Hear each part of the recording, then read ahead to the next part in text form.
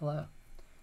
Now, in a previous video, I made a view of kind of like a 3/4 view of the Ichneumonid Wasp. Probably saying that wrong. This photo was by James Reben. So I did a different view, and the interesting thing is, like, in this view, you could really see like the what I like to call insect armor of our wasp here. So as always, I'm going to start with gesture, and when I say that, either using a straight line, C-curve, S-curve, an ellipse, or some shape, preferably a simple shape, like a bean or something like that. I'm going to start with the head, or like just like a ball to kind of summarize the head. Oops. Sorry. Okay.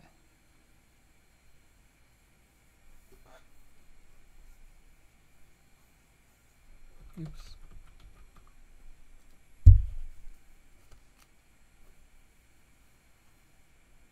I think that's a bit too large.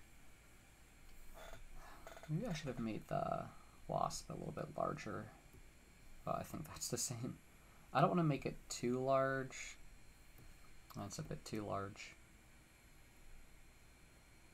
I'll stick with this.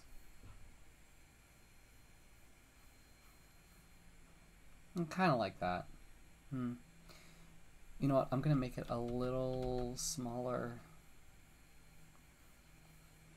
The reason is because I'm going to be adding more shapes onto this later when I go to the structure step. So now I'm going to draw the thorax, which is like right here.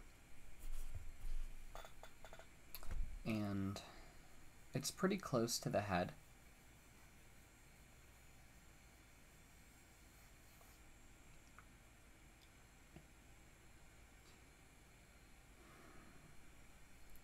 I don't think I made it close enough. I should have made it a little bit closer.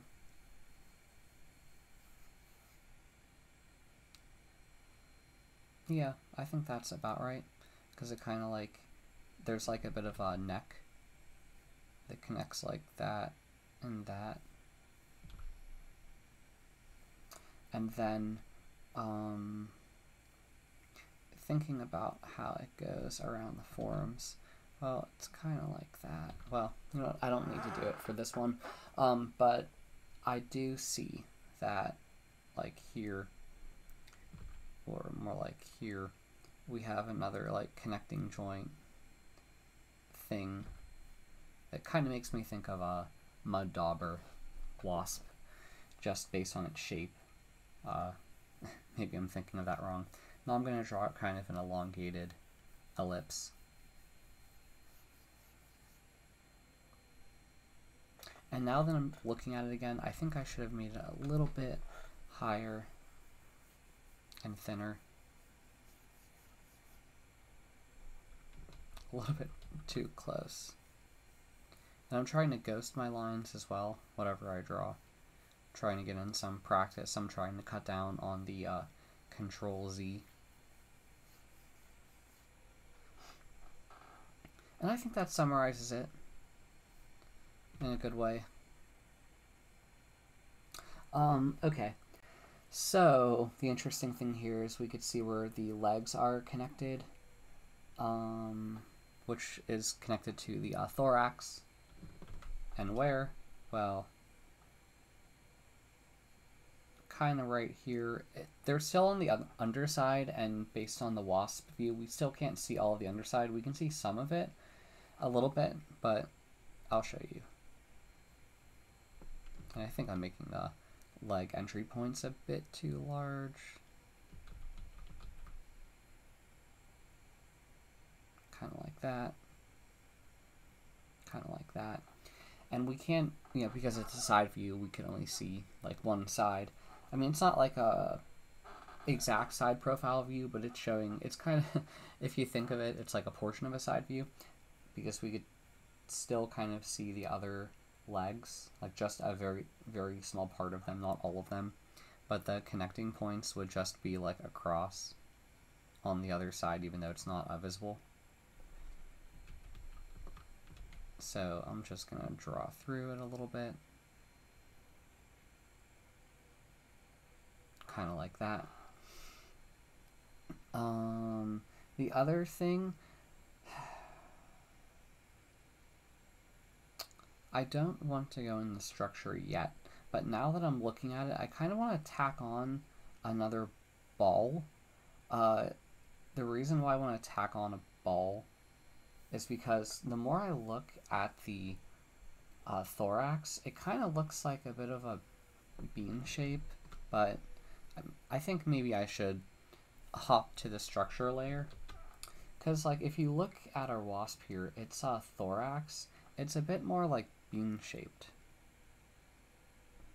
So it kind of like goes up a little bit, kind of goes that, and kind of connects around. Well, I think I made it too large. But a bit like that. And it kind of like, there's like this portion that kind of goes over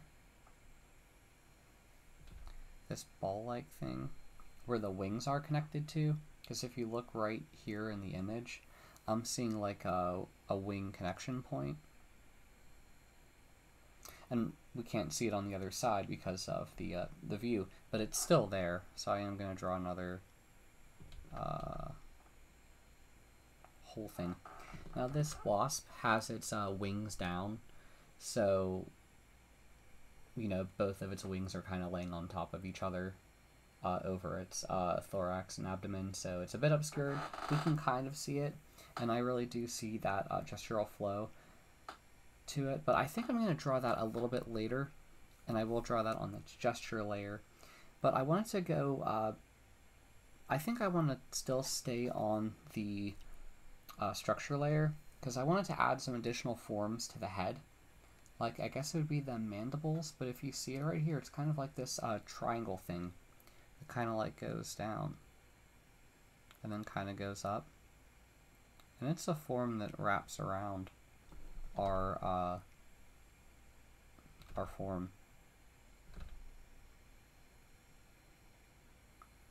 So it's connected to that head. And it's very interesting because I'm seeing that as well. Not really sure what that is. Not sure if it's like a proboscis of any type, but there's got to be a connection point for it. And it just kind of like goes out and kind of goes like that.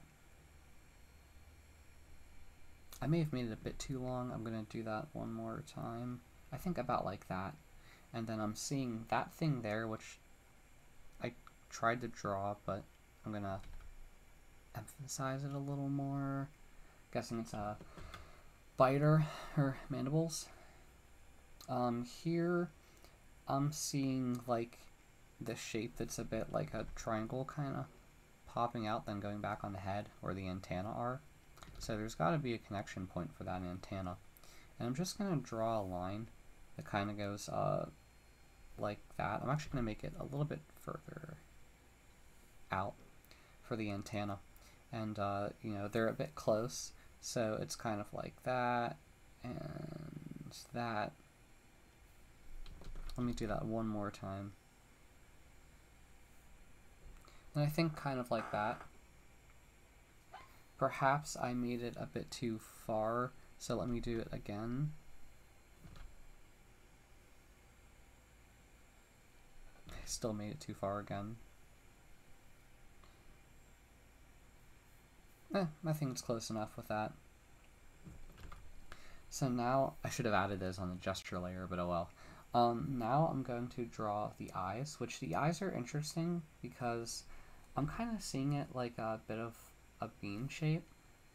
I mean, I know it's just a perspective issue, but it's connected to that head. And, you know, its head is like, it looks a bit like triangular shaped, even though like based on our perspective, we're kind of not seeing all of that. Like I'm seeing kind of a line that kind of like bulges out here before wrapping back in. Let me do that again. Kind of like bulges out before it comes back in. And its eye is kind of it takes up a majority of the head. It's kind of like that. And we can kind of see the other eye, even though it's a bit obscured. Or let me do that again. And it kind of sticks out a bit like that. And now that I look at it, there should be a bit of a separation between it, so I kind of made it too close. And it's a bit more like that. Here, let me do that one more time, because I think it's a bit... You know what? I think that's actually good. The other thing here is it's kind of like there's a bit more of a connection socket with the head, in which it's kind of like that. I'm seeing like a very subtle little dip thing before you get to the eye here, kind of like a bump. I'm pretty sure it's just a perspective thing. So now I want to focus on the antenna. So the antenna, I tried to draw that triangular nub that kind of connects it initially, and it seems like both the antenna, like the first connection part, is like that ellipse. They're like very small ellipses.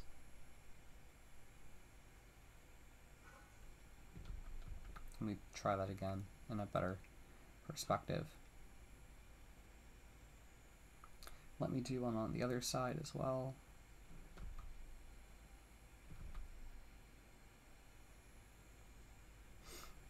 And it's interesting here, it's like there's a little inset before the antenna balls continue. And it's a bit hard to see. I mean, I probably could count all of them. I'm just going to kind of go with it, because the last time I tried to count each individual one, I either overestimated or underestimated it, and I think as long as I try to space it out properly, I could have more success drawing it. The other thing is I want to cap off the end of the antenna.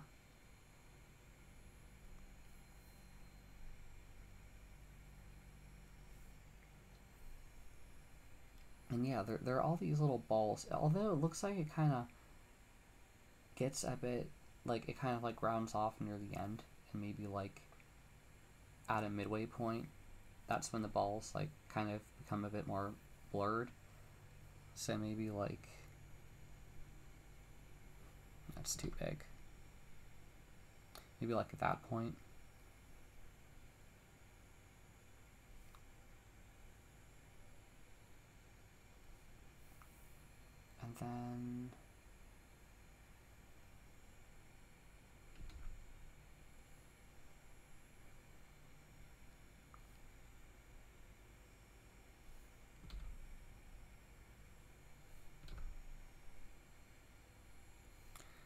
And then I'm going to try to draw the small balls that go along the antenna.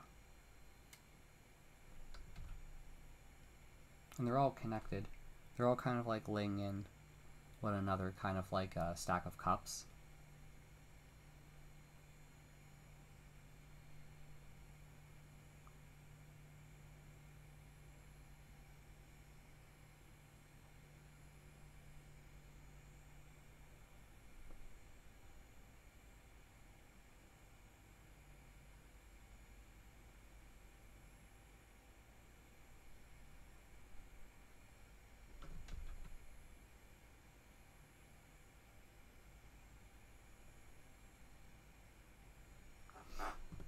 Alrighty, now I want to jump around to the abdomen.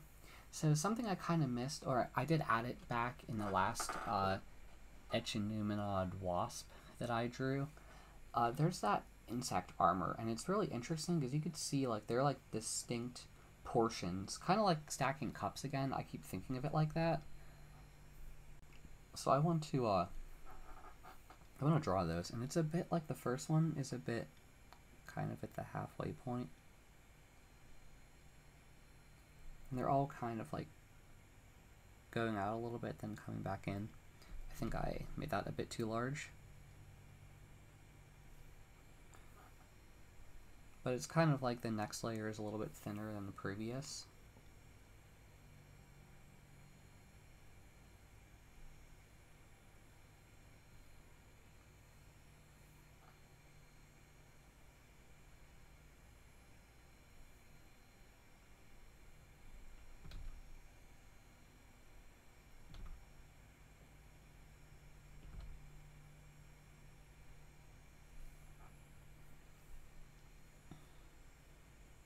4, 5, 6, 7.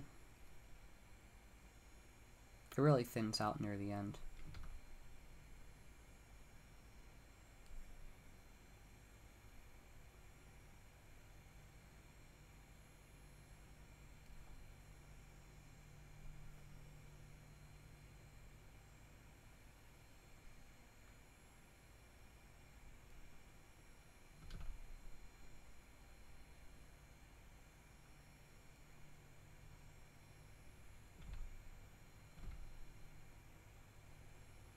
And then like the last part is the stinger.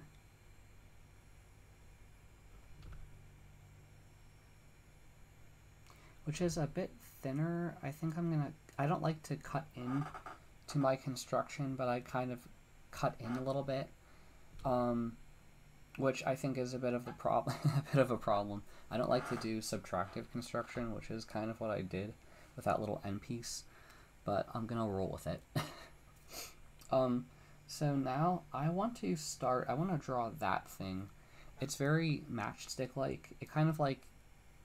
It's like thick at the start, then it tapers off near the end. So I kind of wanted to start near the end with the thinness and kind of work my way up. It's very thin. It's very subtle. Now I want to work with the... Okay, so I want to take a look at the body again. I'm kind of seeing this under area, and this part here, it's kind of like, it kind of goes and connects to that wing ball. I'm just seeing that connection and wraps around that wing ball. And it's very interesting because, like, even though I drew these pilot holes that we're going to be using for our legs, they're not visible in this image. There's kind of like a bit of a hangover that's a bit like square before it comes and wraps around the ball of our wasp. It's kind of just like a structure of the wasp itself. But yeah, but now I want to start drawing the legs. The interesting thing here is if you look near its head, if you're looking in the image over here, just so I have your attention. If you look here, it's really obscured. We can't see the front left leg. It's kind of just like, it's just obscured in the image. I'm just going to draw that for it. But we can see a good deal of the front leg, which kind of starts off with like a nub and connects to that ball. And then it's interesting as it's a very bean-like shape. So we have that bean-like shape that just goes to the head. Actually, that ball should have extended a little bit further down. So the first shape kind of like is a bean.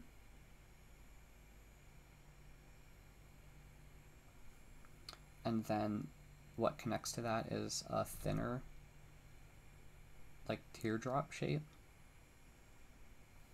And they all like connect.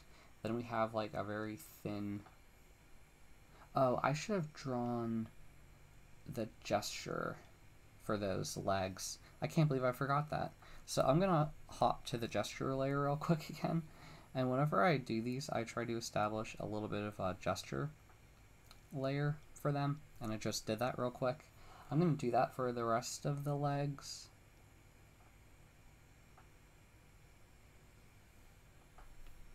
I don't think I made that thin enough. Think about that. And I'm always trying to make these small comparisons to the wasp body.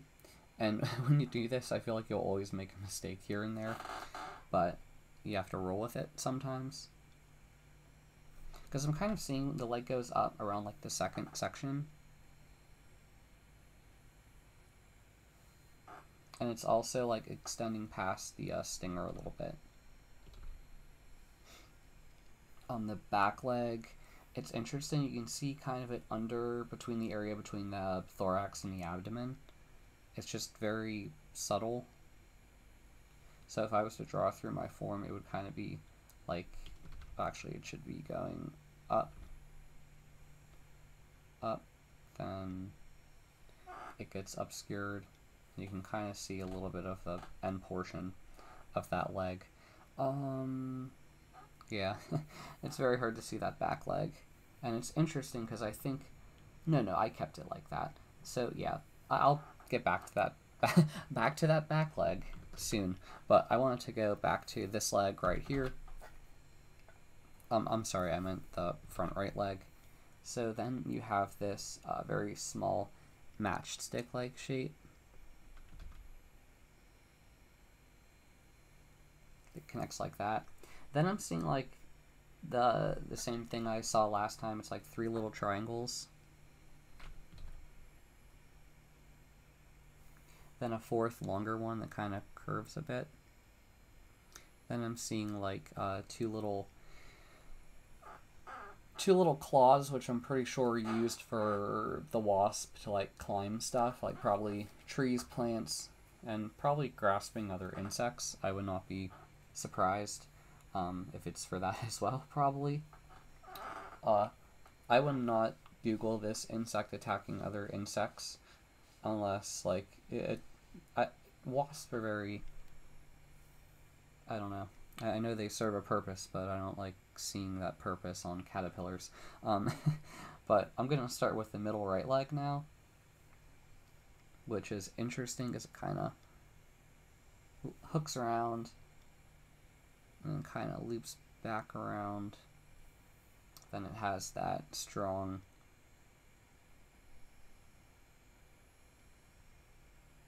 shape that connects to that.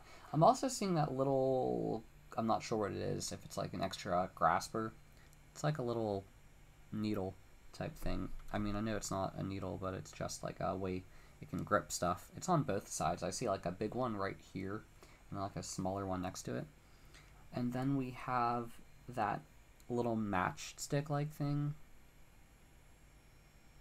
Then we have like the 3 triangles and then the last one. So like 1, 2, 3, and the last one is a little bit larger. And then it has like the graspers. Okay, so now I want to do the hard to see middle leg right here, even though it's extremely difficult to see. And you know, I don't want to draw everything that we're not seeing, but you do have like something there, and it's going to connect to the end of it. So we got that. Then we have like the last part, which it's just very obscured, so I'm not going to be able to draw it as much as I want to. Like, this is pretty much all wrong, and it's just because it's blurred. I was kind of debating whether I should even draw it or not because of how obscured it is and whether it's beneficial for me to show you it. If you're wondering why this appears, it's just because I like to save my work often. Yeah, it doesn't auto do that. I mean, it's still a really good paint program, but I know I'm going on a tangent with that. So I want to do the back leg here. I'm going to try to draw what I can see with it. Kind of like that. It gets really thin based on the perspective. And it connects.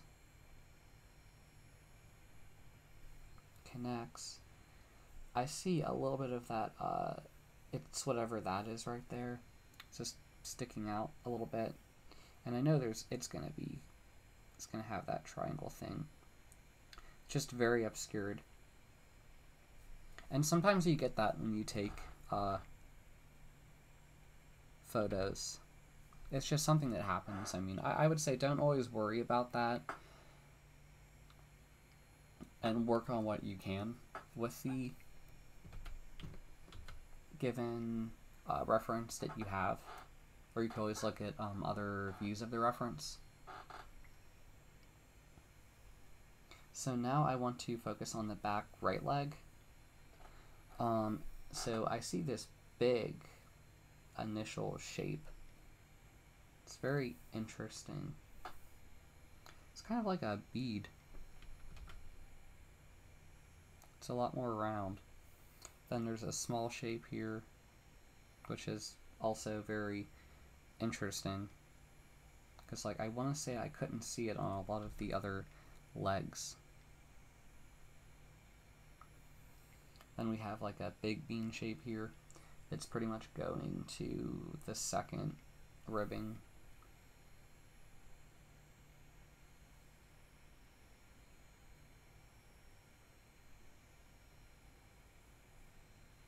Probably should have angled it up a little more.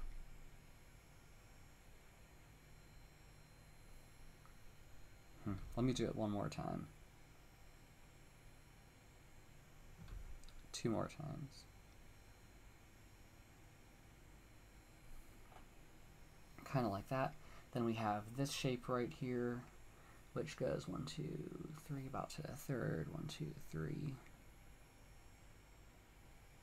What's interesting is it kind of looks a bit flat in this area, and I know it's just a perspective thing, kind of like how the ribbing on the abdomen looked a bit flat.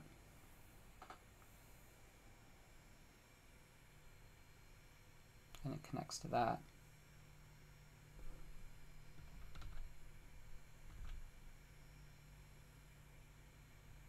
And it connects to that. Then we have the matchstick thing that pretty much goes like it's just before the stinger.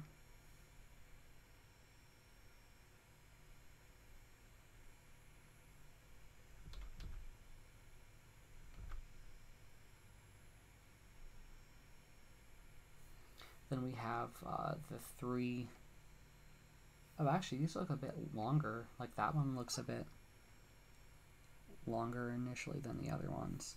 So you have 1, 2, 3. Then I realized I think I made a little bit of a mistake I made with the gesture here. I made it kind of go down when it really should be going up a bit. So luckily I can decide to fix that. And it does cap off near the end.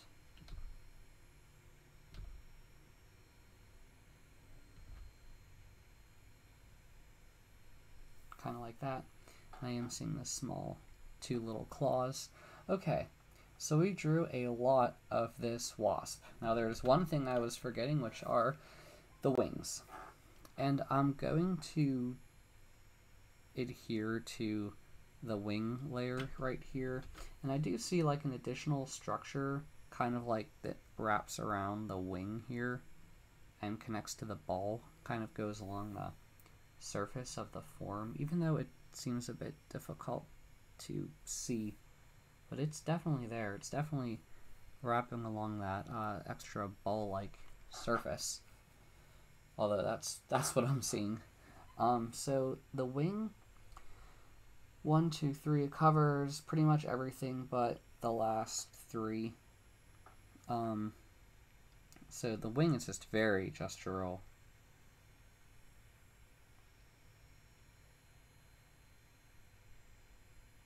And the illusion that I'm kind of getting here is like the first wing, you know, it covers it. I think I should have made it dip down more. I think I made a mistake with that, so let me do that again.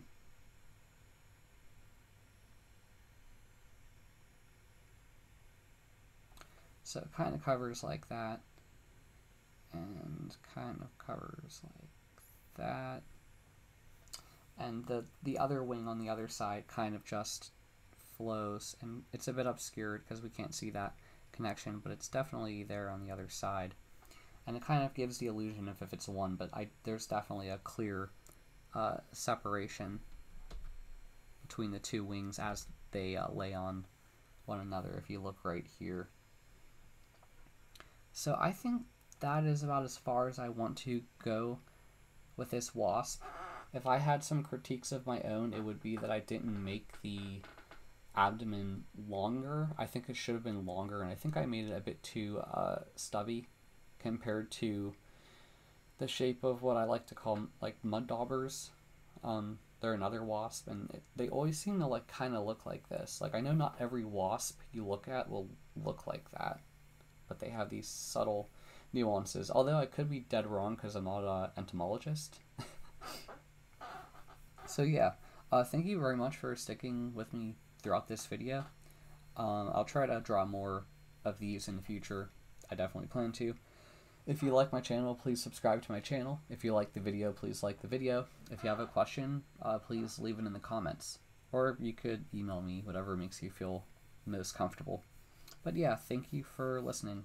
I really appreciate it. Bye.